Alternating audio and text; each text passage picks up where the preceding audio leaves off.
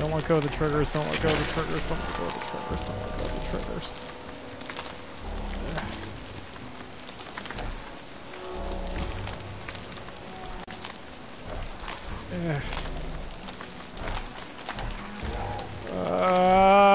They're creeping in closer. What is wrong with these mountains?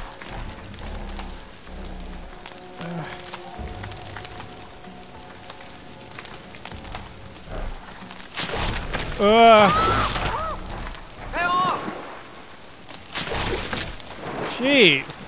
Come on. Hold on, kid. I got you. I think. Oh, he's not responding to the stick or anything.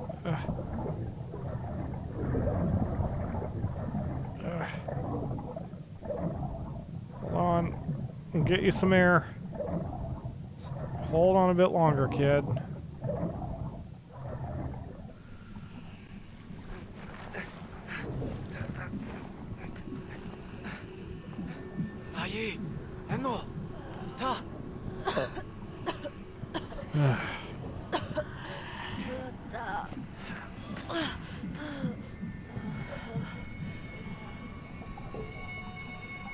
Makes me wonder in that scene, I wonder what would have happened if I sent the little brother over first instead of second, if we would have split up that same way.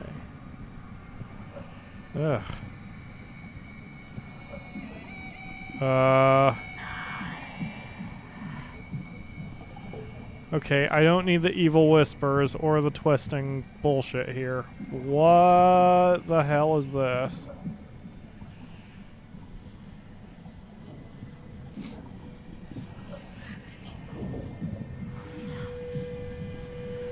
Lady Giant.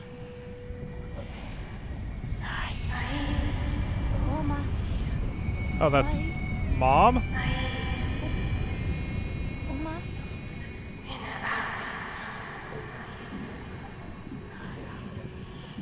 Well, that's Dad, I guess, back there.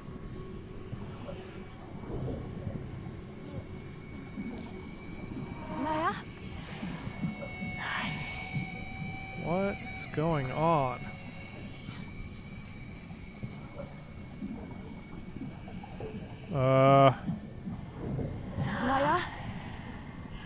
This feels like I'm getting into Silent Hill territory. I think I've been watching too much of the Akamura's Let's Plays.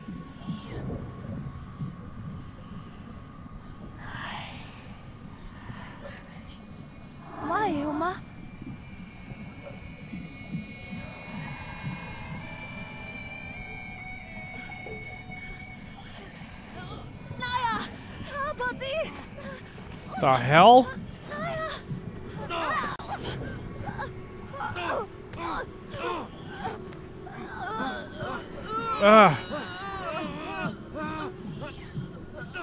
This is some witch magic bullshit.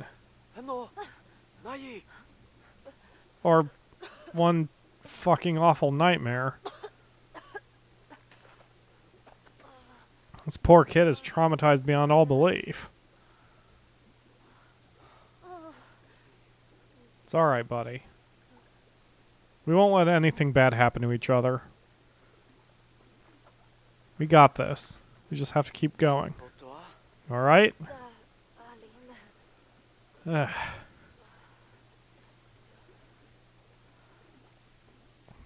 Ugh. God. Well, it looks like we've survived the night. The weather seems to have calmed down. There's not even any music. Creepy. Whoa, whoa, whoa, whoa, whoa, whoa. Don't hang yourself, lady. What's going on here?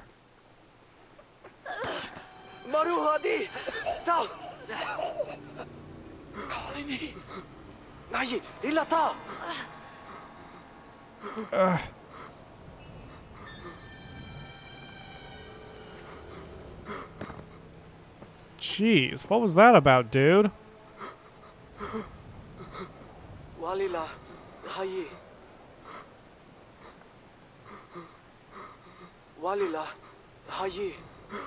Are you gonna grab a bucket of water and throw it in his face too, little brother?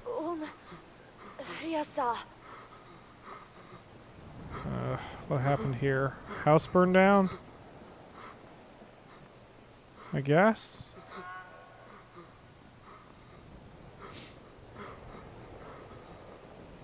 Looks like a house just burned down. Oh, maybe that was his wife and child who died in the fire?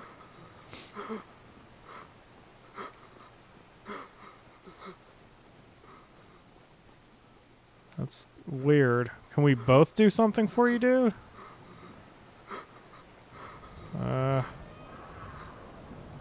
Double trigger. Nope. Nothing.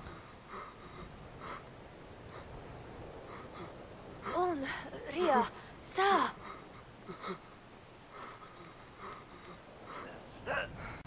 Doesn't seem to be anything up here.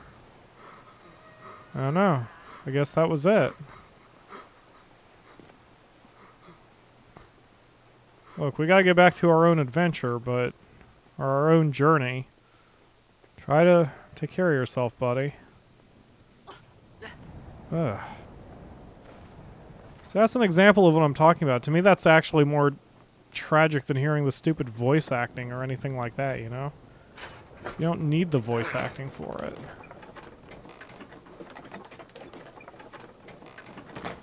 I don't get it. Alright, let's see what's going on over here. Oh, bullshit.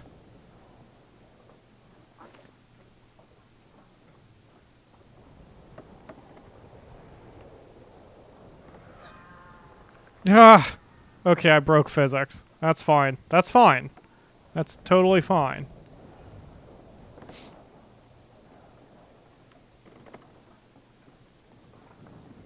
I don't mind breaking physics. Not for something like that.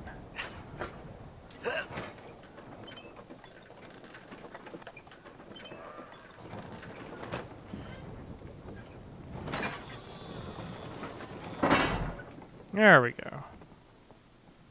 Ugh. This is a scary, scary ass world. Full of depression. That's also not a bad thing. This is a very intriguing game.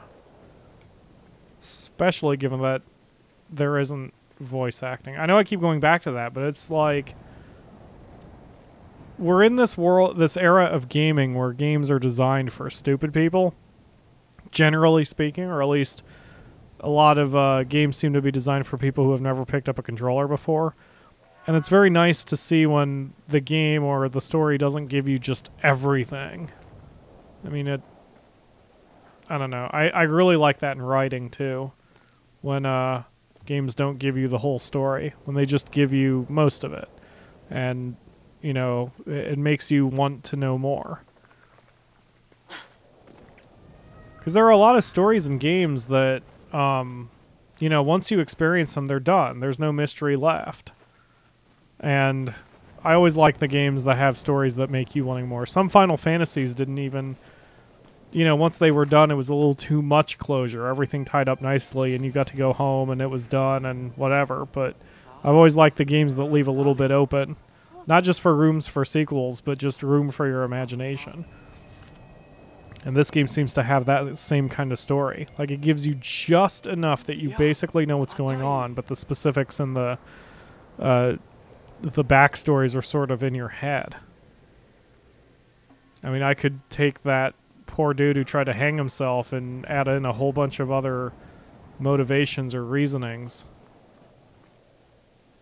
It looks like it'd be a one-way. And it looks like I can't advance here anyway. Okay, to the goat farm. So, I don't know. I've always loved stories like that, where you don't quite know everything. I've always felt that in fiction, whether you're talking games, movies, books, whatever, that a little should be left up to the player, or the consumer, I guess. I can't close the gate. You know, that whoever is experiencing the work should have to do a little bit of work themselves. Now some, you know, there is a place for mindless drivel, but I don't think everything should. What the fuck? Okay.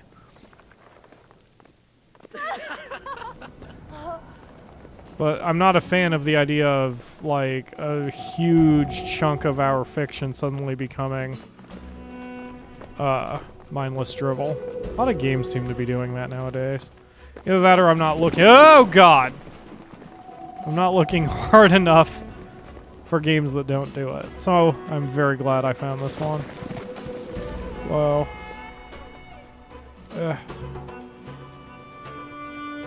Come on. I get you stuck, buddy? I think I got him stuck.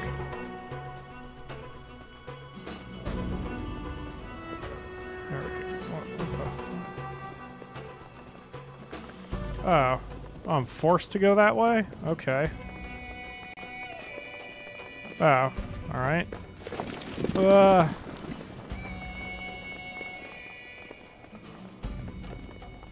We're just taking two different paths. I see. Good boy. That's a good goat. That's a very good goat. Hopefully you find your way back to the ranch and not, you know, break your legs on the mountain. Alright. Hey, it's a dude with weird shit on his back and bizarre hair. Okay. Thanks, Einstein. I guess we'll take it from here.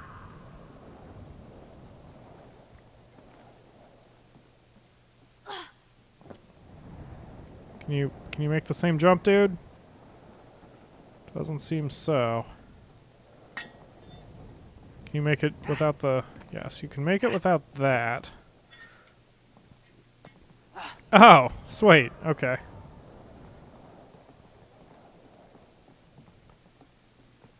Again, such a simple mechanic. This is when this is how much I like it. I mean, or this is one of the reasons I like it so much, that you know, it's just 2 sticks and 2 triggers. That's all you have to worry about.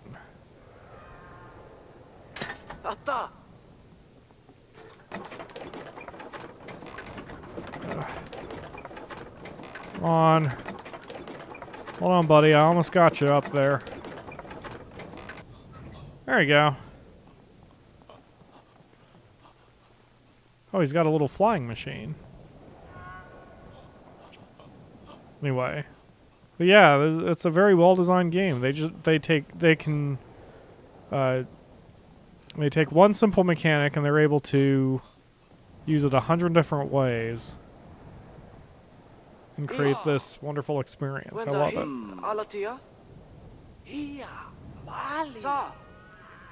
Wow, he's very ready to accept our favor of borrowing his flying machine for no apparent reason.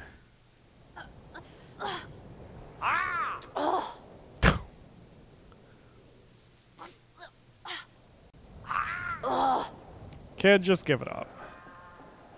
Okay, so before I run down there, I want to see what's up here.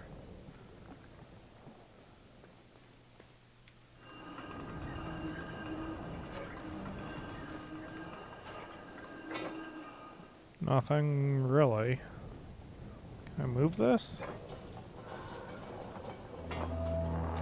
Oh, I can make music.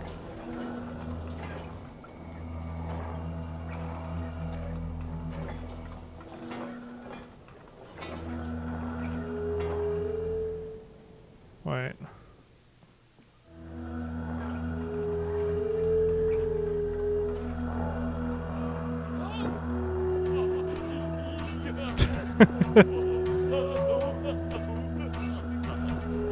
Dude, I wish I could dance like that. I would be drowning in boobs. If I could clip through a table like that, that'd be even better, too.